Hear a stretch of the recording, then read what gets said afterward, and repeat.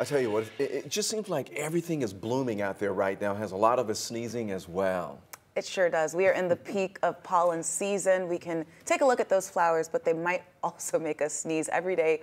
We are keeping a close eye on the pollen count.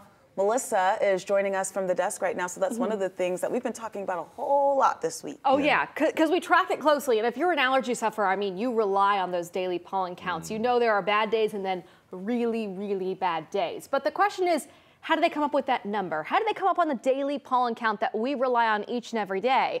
Well, I recently visited Atlanta Allergy and Asthma to find out.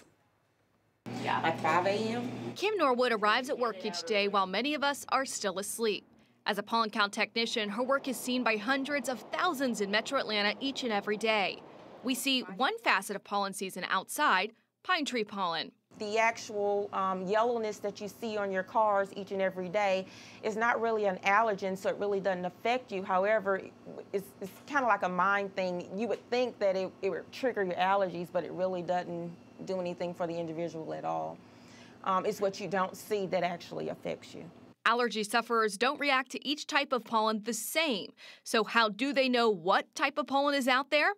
It starts with a rotorod machine. Every day, a small greased rod is put on a machine that spins or rotates it every 10 minutes, collecting pollen grains and mold spores along the way.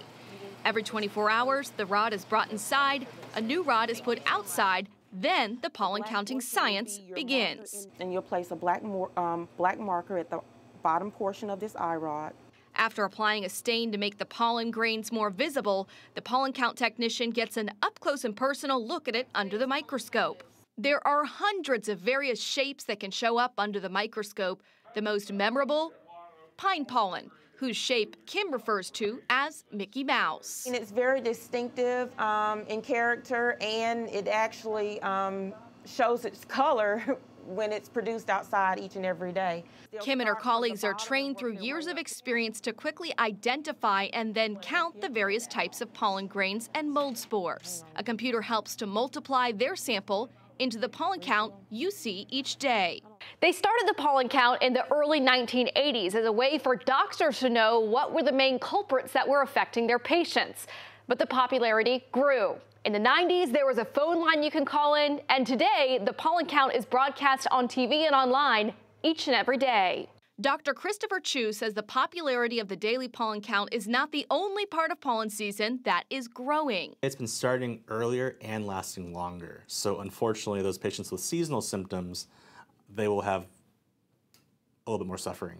Atlanta Allergy and Asthma released a study in 2021 that showed the season has not just grown in length, but also in intensity. So the work the pollen count technicians do every morning is that much more valuable to allergy sufferers. They depend on you to put that count out daily because it makes a difference in their life. So I know we got a little in the weeds, so to speak. That's okay. We needed to. But you know, it's interesting to see how they do it, but also interesting to let you know, this weekend starting tomorrow, Saturdays and Sundays, they're also going to be there collecting the pollen data so that we know in this peak of pollen season the next few weeks, how bad is it? Do I need to stay inside if you're allergic to more of that oak pollen or pine pollen, or can you go outside if those numbers come down? And something she said at the top, it could be in your mind, because after watching that, I don't know, my throat's feeling a little. Well, I'm telling you, every time I go your eyes watering? A little bit. Every time I go for a hike, whether they do the survey or not, I do my own survey. I can feel it all over my eyes, you know, my hair.